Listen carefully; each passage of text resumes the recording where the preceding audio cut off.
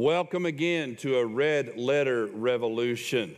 Red letter because all through 2012 we're studying the words of Jesus out of the Gospel of John. And revolution because anytime you give your full love to Jesus, He floods you with His love as well. It's going to be an unbelievable year. If you're just joining us online or in one of the campuses, I'm Dan Southerland, one of the pastors here.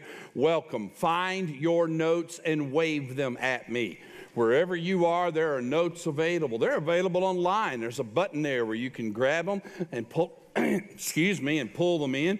We are purpose-driven note takers. Men, you especially need to take notes. Can I prove it to you? How do you do when the wife sends you to the grocery store for a few things and you forget the list? Not good. This leads to many second trips to the store. Write it down. Write it down, write it down. It sticks in our heads. We're in a series called Knowing Jesus. Not knowing about Jesus, knowing Jesus. And we talked about it last week. If you weren't here, I encourage you to go online and listen to that particular teaching. We're studying through the Gospel of John this year, and we're asking three questions. First things for you to write in your notes. Are you ready? We're asking, who is Jesus, not who was Jesus. That question ticks me off. He's not a was, He's an is. He's not dead, He's alive. He didn't used to speak, He still speaks. And that's why we're also asking, what does Jesus say? Write that in your notes. And what does Jesus do? We're basing this concept off of a truth out of the book of Hebrews that tells us Jesus is the same yesterday, today, and forever. So here's the big idea for this series. Write it in your notes. Knowing about Jesus is not the same as knowing Jesus. We talked last week about the fact you can miss heaven by 18 inches. By what you know about Him here, by versus how you really know and love and follow Him here. We don't want that to happen. We want to emphasize knowing Jesus all through the year. So here's the premise, write it in. As we see who Jesus is and what He says and does in the Bible, we will also know who Jesus is and what He says and does today. When we see who He is, what He says, what He does in this book. 2,000 years old? Yes. But the cool part is that Jesus is the same today, yesterday, and forever. So if I see what He did here, guess what? I will know what He's doing today. Same God, He hasn't changed. Same Jesus, He hasn't changed. Same answers, they haven't changed. Last week, we talked about Jesus is God. Here's where we're going this week. Point number one, Jesus is Creator. Jesus is Creator. Now, technically, I ought to have put co-creator with the Father and the Spirit, but that was too long for a blank. But that is the case. He's co-creator. You got God the Father, God the Son, and God the Spirit all playing a role in creation. Now, many of us, we just think God created the heavens and the earth. That's all good. And we tend to think that's a God the Father kind of thing. Scripture tells us clearly, all three involved in creation. You're going, what's the difference? By the second half of the teaching today, you'll see there's a huge difference. Let's walk our way through it. John 1:1, we covered one verse last week. We're getting all the way up to 3 verses today. Whoa, that's fast.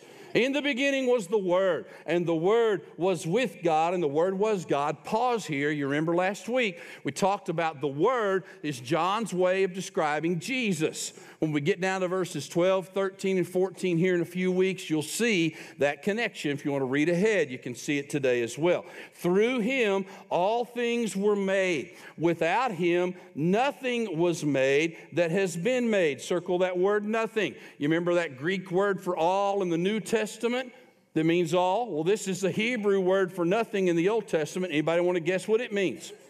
Nothing, that's what it means. Absolutely nothing, no exception. Jesus was part of all of creation. God the Father didn't create Jesus. He was part of creation. He was co-creator. Now, when John is writing his gospel, you remember who John is. He's the teenage disciple, the guy that was probably 14, 15, or 16 when he was following Jesus. Is that an amazing thought? One of the 12 was 14, 15, 16 years old. He's now the last living guy as he writes parts of the New Testament. He writes this book. And while he's writing John, he has Genesis in his other hand. He's got access to the Old Testament that's already been codified and put together. So when he writes, in the beginning was the Word, don't miss the connection to the first part of Genesis 1, which reads, in the beginning, God created the heavens and the earth. He's making a connection here, Jesus and creation. He's saying Jesus was part of creation. He's also making a connection by calling Jesus the Word. Do you remember in Genesis 1 how God created the world? It says, and God said, let there be light, and there was light. He spoke the world into existence. He spoke it into existence. God said, let there be water, and there was ocean. God said, let there be animals, and there were animals. He spoke it. So when Jesus is the Word, do you see the connection again in creation? He is part of that. But there's another connection here that is an amazing one, a mind-blowing one. We see Jesus connected in the creation of man himself. Listen to this verse. Genesis 1:26. Everything else, God spoke it into existence. No commentary, no anything else. Moving along. And then he gets to man and woman, and here's what God says. By the way, God talks to himself here. It's one of the few places in Scripture where it happens. There's some of you going, big deal. I do it all the time. I'm actually capable of having a conversation with myself. I can ask the questions and answer them and then debate the answer. Anybody else able to do all three? That's what's going on here. It's called schizophrenia for you and I, but it's called part of being God for the Trinity. Look at what it says. Then God said, let us, do you see that us? Circle us. Let us make mankind in our, circle our, image, in our, circle our likeness. It's plural. It's plural, guys. God the Father, God the Son, God the Spirit, all involved in creation. Let us make mankind in our image, in our likeness. So God created mankind in his own image. In the image of God, he created them. Male and female, he created them. Now, by the way, that last line is one of my favorite lines in all of Scripture. Male and female, he created them. If it had just been male, shoot me now. I mean, guys, we'd be one old, Dougly, quite a bit calmer world. And that's all I'm going to say about that. So you got Jesus in the Old Testament as part of creation. And then you got Jesus in the New Testament, again, as part of creation. Look at what 1 Corinthians 8:6 says. But we know that there's only one God, the Father, who created everything, and we live for him. And there's only one Lord, Jesus Christ, don't miss it, through whom God made everything, and through whom we've been given life. He is the co-creator. We see it in the Old Testament. We see it in the New Testament. We even see it in the end times, says Dan, who nearly fell on Troy's guitar stuff. We even see it in the end times. In the book of Revelation, the last book of the Bible, who, by the way, this same young disciple, John, wrote. Interesting, John's gospel being written from the youngest disciple point of view, and the last book of the Bible being written by this same young writer who's now probably in his 70s, maybe even his 80s. He's old when he's writing this. He's describing heaven. The book of Revelation is basically a vision of the end times and a vision of heaven. And in this picture in John 4:11, Jesus is sitting on the throne of heaven, and the angels are gathered around worshiping Jesus. Notice the words they use. You are worthy, our Lord and God, to receive glory and honor and power. Why? For you created all things, and by your will they were created. Jesus in the Old Testament story of creation, yes. In the New Testament account, yes. In the heaven account, yes. Here's the point. Write it in. We'll come back to it at the end of our teaching today. Creation was a team effort. The God who exists in community, think about it, Father, Son, and Spirit exists in community, also created in community, all three apart, and then he placed us in community. He made us male and female. If you want a summary statement for all of that, God screams community. He exists in community, he creates in community, and he places us in community. And yet so many of us are still trying to do the I'll follow Jesus thing solo. No. Creation is a community effort. Jesus is creator. Now, I'll remind you one more time, Hebrews 13:8, Jesus Christ the same, yesterday, today, and forever. If Jesus is the Savior of our sins and he's the same, then he's always saving us from our sins. If Jesus is the ruler of the universe, then he's always the ruler, always ruling the universe. And if Jesus is the creator, then guess what? He is also the recreator. Write that in your notes, point 2. This is where it gets good. This is where it gets personal. He's the recreator. He's still creating us. Look around the room. Nobody in this room is done yet. Thank you, Jesus. Nobody's done yet. He's still recreating. Look at Ephesians 2:10. We talked about this verse last week. I want to stretch it out, do a little more with it this week. For we are God's masterpiece. Would you circle masterpiece? I got to tell you guys, I love so many things about Kansas City, but one of the confusing things when I first got here is I'd go to the grocery store with my list from my wife, and it would say barbecue sauce. There's 56,000 kinds of barbecue sauce in this town. Seriously, have you stood on the aisle at Price Chopper? I mean, they got a whole aisle that says barbecue sauce. The whole aisle. I mean, it's craziness. And I'm standing there going, what do you get? What do you do? And I mean, I've tried them all. Let me give you some biblical advice. Go with the barbecue sauce that is biblical. It's called Masterpiece. I mean, we might as well be biblical in our sauce. We are God's masterpiece. We talked about this last week. That means you're God's painting, you're God's drawing, you're God's poem, you're God's short story. God is still drawing you, painting you, writing you, creating you. And he has created us anew in Christ Jesus. Why? So we can do the good things he planned for us long ago. Jesus is not just the creator, he's the recreator. He's the God of second and third and 10th and 49th chances. And I need them all because he recreates and he keeps growing and he keeps working and he keeps making us like Jesus. Look at the next verse. Therefore, if anyone is in Christ, he is a new creation. Old things have passed away. All things have become new. Now, I don't do this often, but I want to talk about Greek grammar for just a minute. Yes, I know a little Greek. He runs a deli down the street from my house. But thank you very much. Be here all week. Tip jar in front. It is rare that I jump into talking about the original languages of the Old and New Testament, except to kind of make fun at it and say that Greek word all means all, and that Hebrew word nothing means nothing, because I believe fully God speaks any language you speak. You speak Swahili, God's better. You speak Texican, God speaks it better. Whatever your language is, God speaks it, and you don't have to be a biblical language scholar for the Word of God to make sense, because you got the Spirit of God living in you, and God speaks your language, and he can make it clear. I believe that.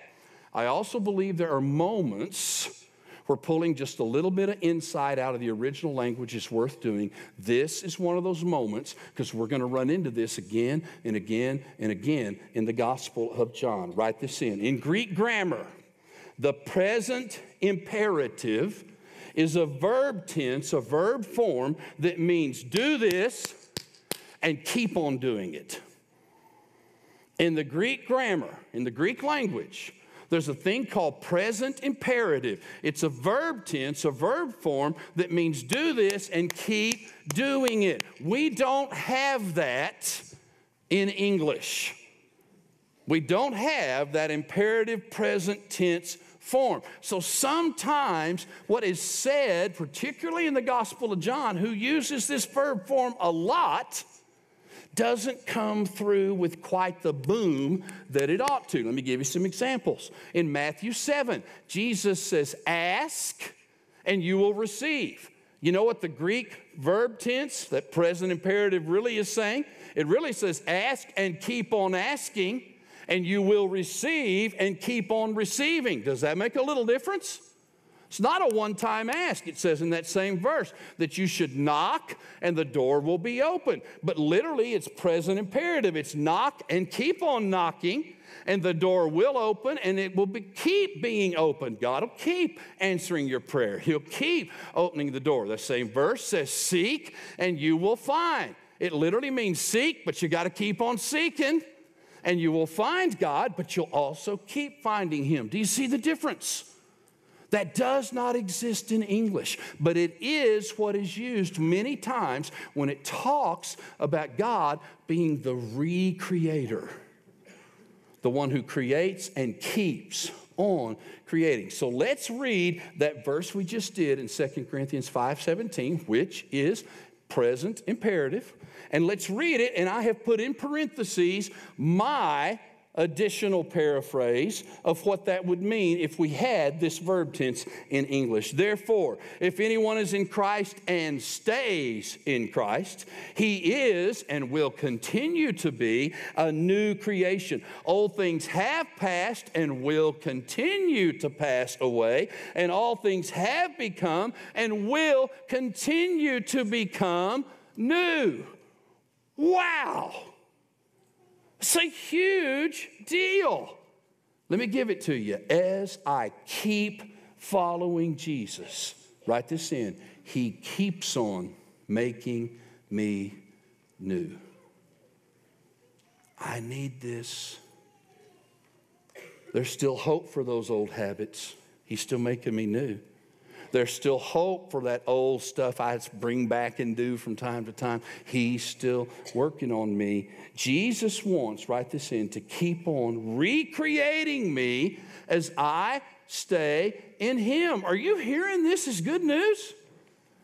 He's still working on us. I love the fact that at Westside, we believe in elementary kids and we believe in middle school and high schoolers and we believe in preschoolers enough that we do our own ministry to them. Preschool and elementary right now, while parents are in this room, are able to be over there getting their own stuff. Second graders are getting second grade level stuff, and 4-year-olds are getting 4-year-old level stuff. There's a preschool song, though, that I think has probably got adult level truth right here. It goes like this. He's still working on me to make me what I ought to be. It took Him just a week to make the moon and the stars, the sun and the earth and Jupiter and Mars. How awesome and wondrous I must be, 'cause He's still working on me. Oh, thank you very much. May you always be in the present imperative, cheap and easy like you are now. As an audience. Did you catch it? The God who spoke this world into existence in 7 days says you're such a masterpiece, He's still working on you. He's got a big picture of you. He's got big plans for you. He's not tired of you like you are. He hasn't quit on you like you have. He's not down on you like you and I can get down on us. No. Here's 2 pieces of great news. Would you write them in? God is not finished with me yet. He's not done. This meal is still being prepared. This prize is still being developed. This person is still being made. And I love this last one. What I am today is not the final version of me. No. There's a better husband in here. And as I let Jesus extract Dan Southerland and put the new Dan Southerland with Jesus' DNA inside, that better husband steps up. And as I let him pull out the old Dan Southerland and put the new one in, that better dad steps up and that better person steps up. And it's not because I'm doing better, it's because I'm doing less. And he's doing more. The God of creation is still recreating you, church. That's why Jesus being co-creator is such a big deal. Because it's the truth that lets us know he's also the re-creator. I've put a bunch of verses in here. We're doing this every week. I hope you take advantage of them. Study more. Dig more. If you want to read more on creation and Jesus as creator and Jesus as the recreator, I've put some verses in there in a specific order to weave a bit of a trail through that adventure. More study for you here. I hope you'll take it and do it this week.